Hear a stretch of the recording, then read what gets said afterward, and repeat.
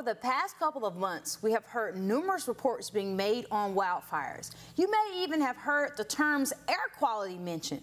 But what is air quality? Air quality is a measure of how clean or polluted the air is. Air quality is measured with the Air Quality Index, or AQI. AQI works like a thermometer, except it runs 0 to 500 degrees. Instead of showing changes in the temperature, AQI shows the changes in the amount of pollution in the air. Keeping a watch on air quality is important because polluted air can be bad for your health. One pollutant that is bad for human health is ground-level ozone. It is created when sunlight reacts with certain chemical emissions like carbon monoxide or nitrogen dioxide.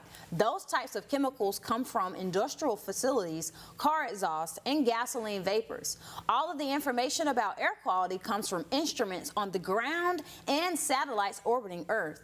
The goals are monitors pollution in our atmosphere, and the JPSS collects information about the particles in the air.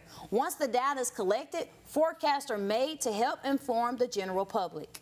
When looking at the Air Quality Index, remember AQI of 50 and under means air quality is good to go and you can play outdoors and enjoy outdoor activities. If the AQI increases, that is when you are putting your health at risk and it is recommended that you stay inside.